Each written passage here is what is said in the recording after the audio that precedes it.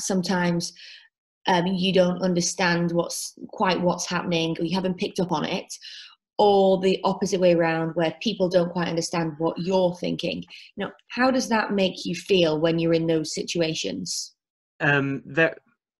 There, well, when it comes to a case of I make people feel upset, unless they tell me about it, I don't pick up on it. So I do kind of like the honesty, but then I've had people turn around to me and say, "You're at fault here. Why did you do this? You should apologize." It even got to a point, like, I know there's some people who think I do it out of like just pure malice. It's like, I've had people turn around and go, "Oh, I don't think you can blame this on the autism, Ryan. This is something wrong with you, something dark or something."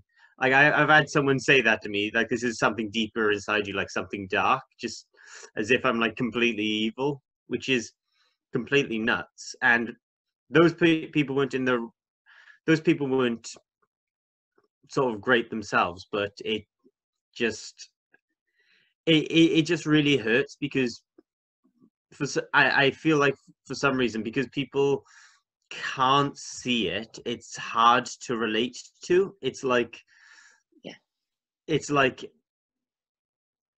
it's like, sneezing. It's like you can't control it sometimes, but and people don't see that because it's not like something physical. It must be 100% within your control, and I don't think that's fair. In terms of like anxiety and such, when I get stressed and stuff about it, I'll stress over it. If I don't see that person again for like a week, I can stress over it for the entire week. I go back and I try to explain myself, and I get worked up and I start repeating myself, and they're like, "It's fine, Ryan. It's a non-issue. It doesn't matter." And do you use any tactics to help you be able to deal with these situations better, or complete tasks to the best of your ability?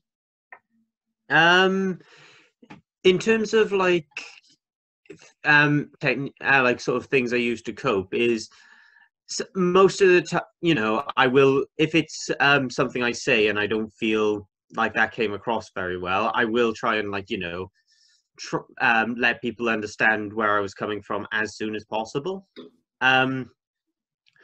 When it comes to, if people become upset with me, I've always been of the opinion that it's just easier to apologize and de-escalate, because go, "I'm sorry, I'm at fault," just because it it doesn't really matter to me if people